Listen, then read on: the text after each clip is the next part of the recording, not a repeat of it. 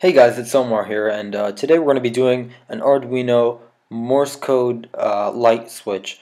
And the way this is going to work is we're going to have text going in to the serial monitor, and once we enter a string of dots and dashes, we're going to look at those dots and dashes and make the pin 13 turn on and off with different lengths based on whether it's a dot or dash. So to get started, we're going to go here and we're going to open Arduino, create a new sketch with the new button. If you don't have the Arduino IDE, just go to arduino.cc or Moodle and you should be able to find the download link. And so pretty much how we want to start, we want to have this serial monitor.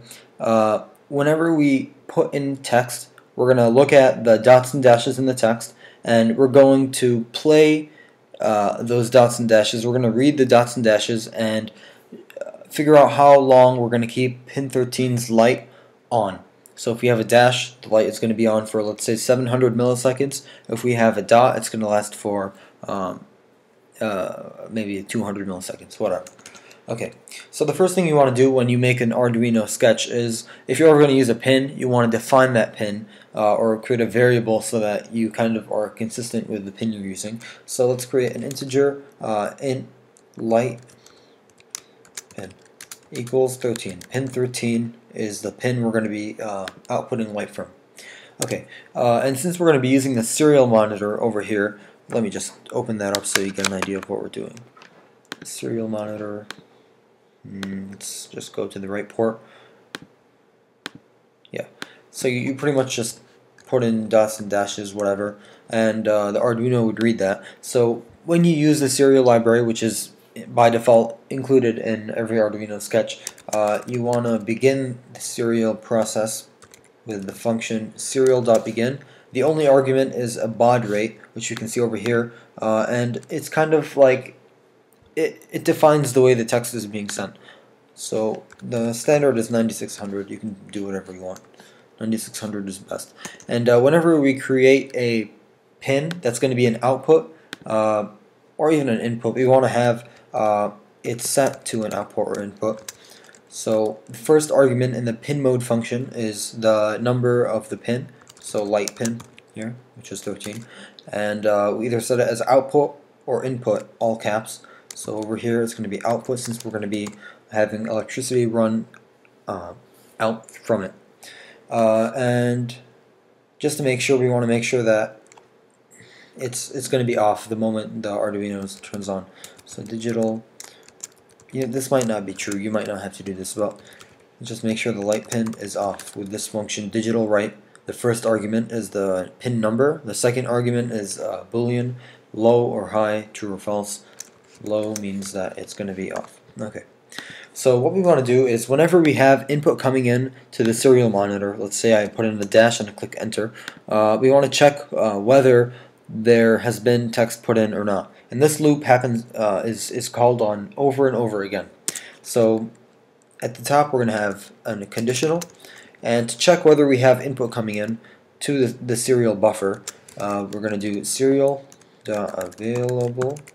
This returns serial.available. This returns a boolean value, true or false, whether there is text that is pending to be read. And so there. Now we know that there's text that's coming into the Arduino if we reach after this F. So what we want to do, we want to create a string that's equal to that input. So string input is equal to serial.read string. That's the function you use to get a string from the serial buffer. Okay, so we know we have input. What if we have dots and dashes, but also maybe by mistake we have a number, or there are spaces between them? We want to make sure we extract that so that we're more consistent with the way we treat our text. So let's say let's create a function that takes this string, the input, and removes anything that we don't want. It only gives us, it spits back just dots and dashes. So this function is going to return a string. This is C++, so you'd have the return type on the left. Let's call the function filter Morse. and its argument is going to be string, and we're going to call that string input. Okay. We'll use this later. We'll get back to the loop once we finish this function.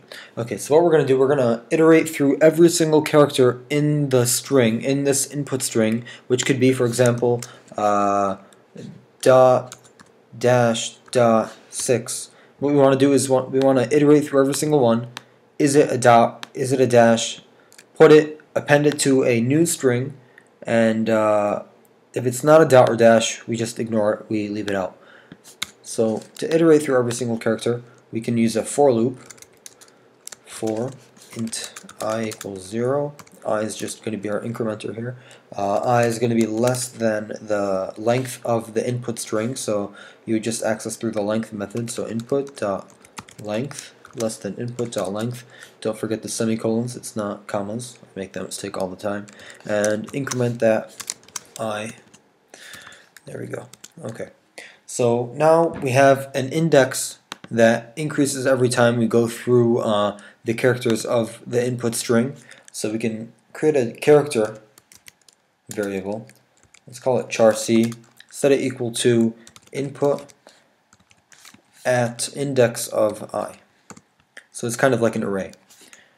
Now that we have the character, we want to test whether it's a dash or a dot. So let's create a conditional if c is equal to, we want to have single quotes here because it's a character, not a string. If c is equal to a dash, or, these pipes signify or. If c is equal to dash, or c is equal to a dot, then what we're going to do is take that character and we are going to append it to a string that we're going to return. So let's go back at the beginning of the function and let's create a variable, string variable. Let's call that output. That's a string. And we're just going to add this character to output as if it was an integer. You can pretty much just add it like it was a number. So output plus equals c. This plus equals appends c to output. Okay. And at the end of the function, once we have output, that's a group of all of the characters that are dashes and dots, we want to return that variable. So return output. And there. So now let's create a string that's a filtered version of input. We know it's Morse. String Morse is equal to filter Morse. It's our function that we just made. Our argument is input. Okay. Morse is equal to the filtered input. Okay, now what we want to do, pretty much the final thing, is taking this Morse, which is dots and dashes, analyzing every single character, and turning on pin 13, the LED, for a certain amount of time.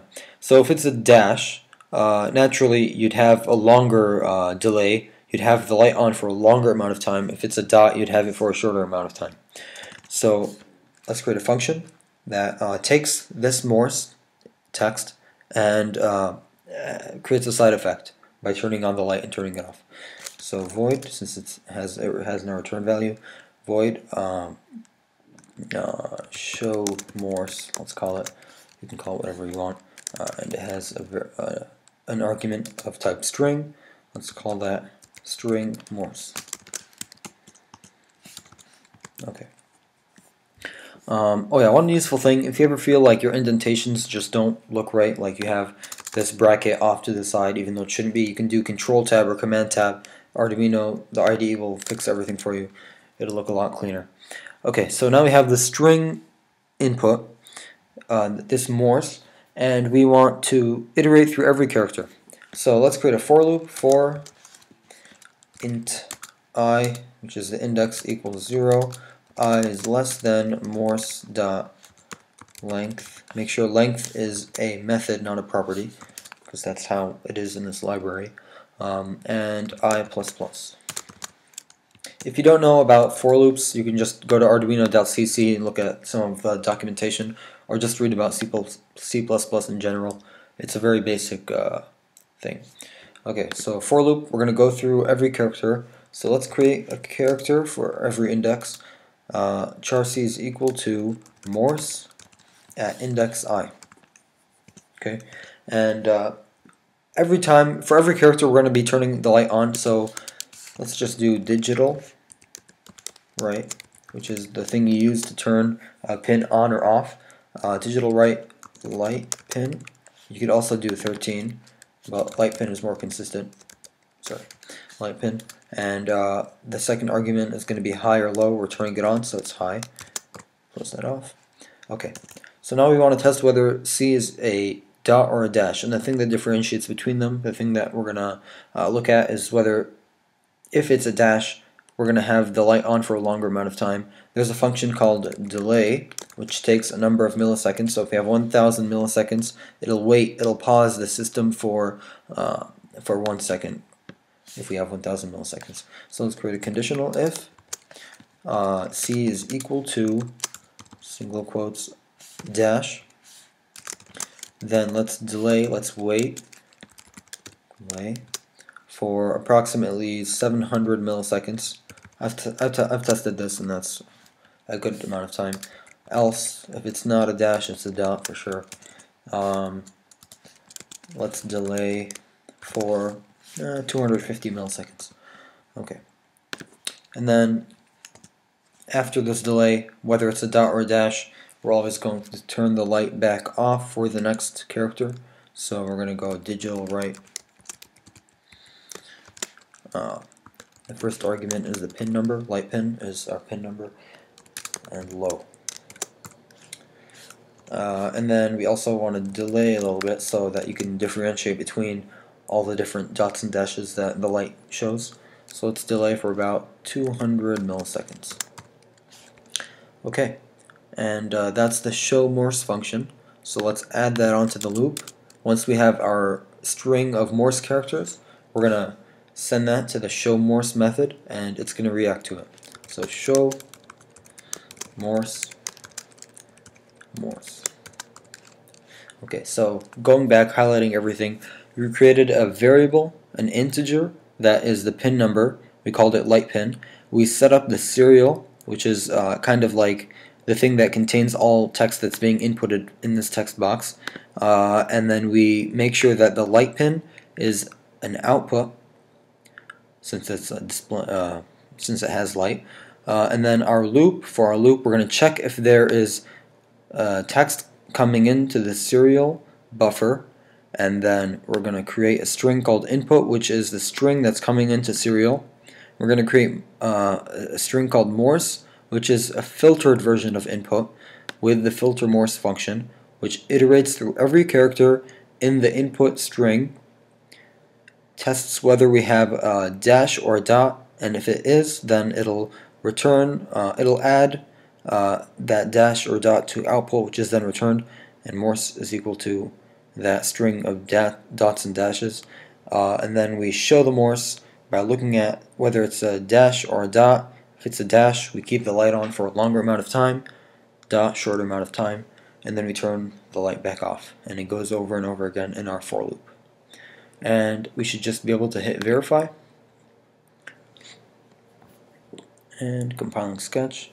You want to make sure that when you put it onto your Arduino, you want to make sure that you have the right Arduino board. In this case, I have an Arduino 2560, so I have that selected. You also want to make sure, usually the port is correct, but you might want to make sure that you have the right USB modem port selected. If you're not sure, just try every single one until you don't get an error message. And then you hit upload, compiling sketch, uploading.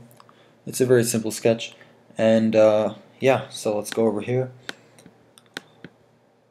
input this text, and I can assure you that it is playing that sequence of Morse. Thank you, and see you next time for another Arduino tutorial. Bye.